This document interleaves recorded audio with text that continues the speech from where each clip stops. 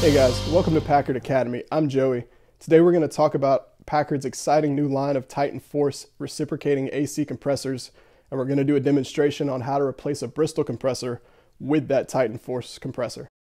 Now this particular situation is a lab setting. This compressor has no charge on it, and we've already removed the condenser fan and the guard. As you can see, we've already cut our lines, our suction, and our discharge on our Bristol compressor. Here we have a side-by-side comparison of our Packard Titan Force and the equivalent Bristol compressor.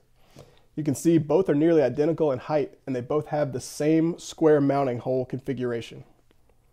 The only differences is the location of the suction and discharge lines.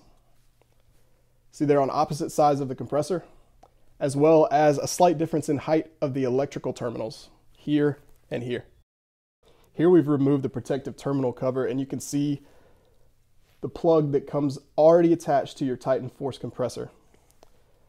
It has 3 quick connect terminations, and each wire is marked appropriately with C, S, and R. Some Titan Force models come with an internal crankcase heater and include the leads to wire it appropriately. Here you can see a shot of our condensing unit with the old Bristol compressor removed. Note the 4 mounting bolts in the bottom. Now we're pulling our provided wire through the unit. As we said before, it's marked. These will go to the necessary electrical components. When you're installing a new compressor, you always want to verify that you're using the correct components. In this situation, our components are marked on the box label for easy convenience. Please always verify that you're using the correct start cap, run cap, and relay for your particular compressor. Now we have our Titan Force compressor back in the condensing unit.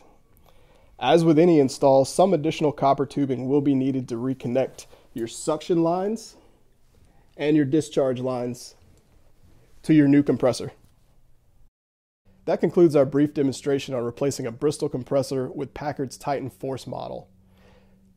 Check us out at packardonline.com for our full line of 25 different models of Titan Force compressors.